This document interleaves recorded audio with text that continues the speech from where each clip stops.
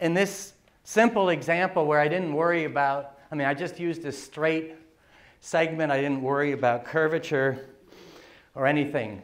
So it doesn't strike me as particularly general, but maybe we can make it more general.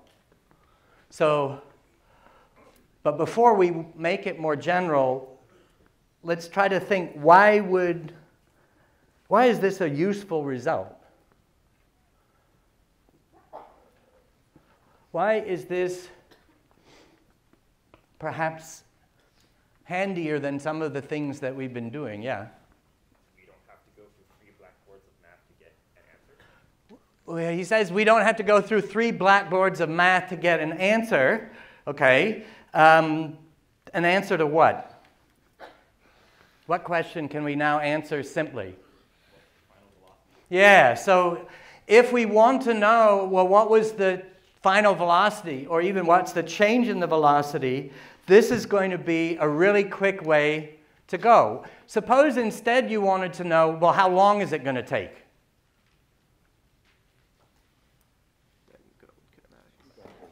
Are we screwed? Does this help? Okay, all right. So if we wanted to find out how long it takes to go down, how would we do it? Integrate what? Yeah?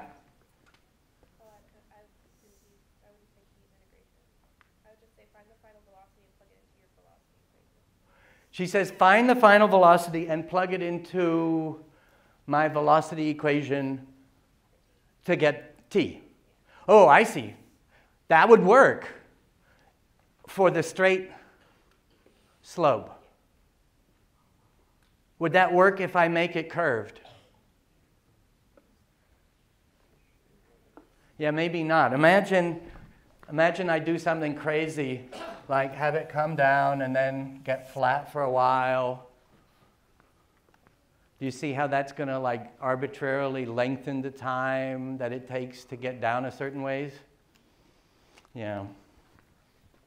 So if I knew the energy, it might be, it could be really handy to deal with what's the final velocity. It might not be so easy to figure out, well, how long is it going to take? Okay. So I want to now see if we can't generalize for an arbitrary shape. And in order to do that, I'm going to carve it up into little bits. So I'm going to consider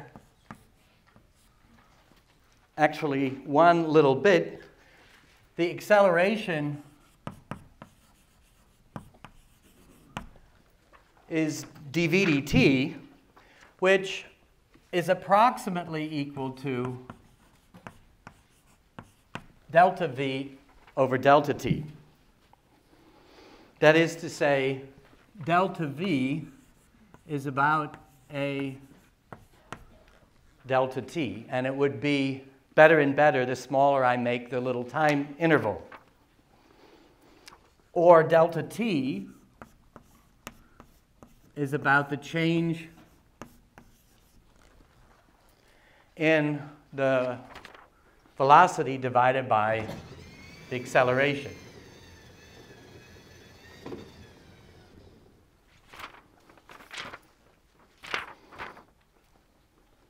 So delta t,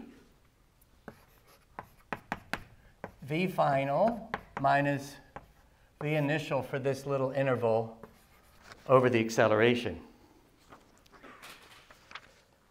How far will it go in that time? Which v should I use? So v final is supposed to differ a little bit from v initial, right? So do I use v initial, v final, v average? What should I use to figure out how far it goes? Maybe v average. So v naught plus v, why did I do that? V final minus v initial, plus, excuse me, over 2. times delta t should give me the distance that it travels. So this is V average. Now, if A is a constant, like in this problem, then it doesn't matter how long I take delta t. This will still be good. But if A is changing because the slope is changing, then I'm going to start screwing up if I take a big interval. Does that make sense to people? Because I'm going to have different A's for different intervals. Right? Okay, so let's see here. I know what delta t is, so I have delta x is equal to V final plus V initial over 2 times V final minus V initial over A. Oh, that's interesting. That looks like V final squared minus V initial squared over 2A. Right? Do you smell any rats? Yep. Okay, so what we know and love from high school, if I were to multiply through by 2A,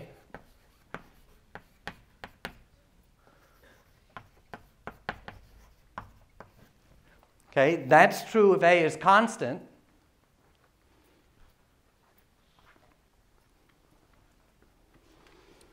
But we already figured out, depending on the slope, what A should be in this case. What should the acceleration be? It should be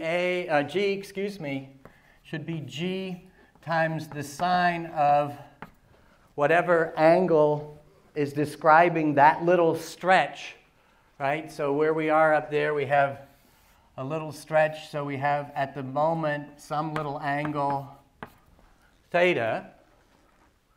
And we have a delta x, which is the distance traveled down the slope. So this is the delta x. That would be theta. And the acceleration would be g sine theta. So g sine theta delta x. So 2g sine theta times delta x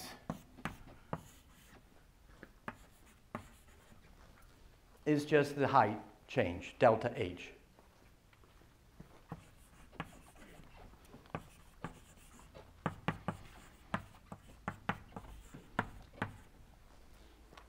So that is the demonstration that it's general. Okay, as long as I chopped up with infinitesimal little bits, the little change in height produces a little change in v squared. Okay?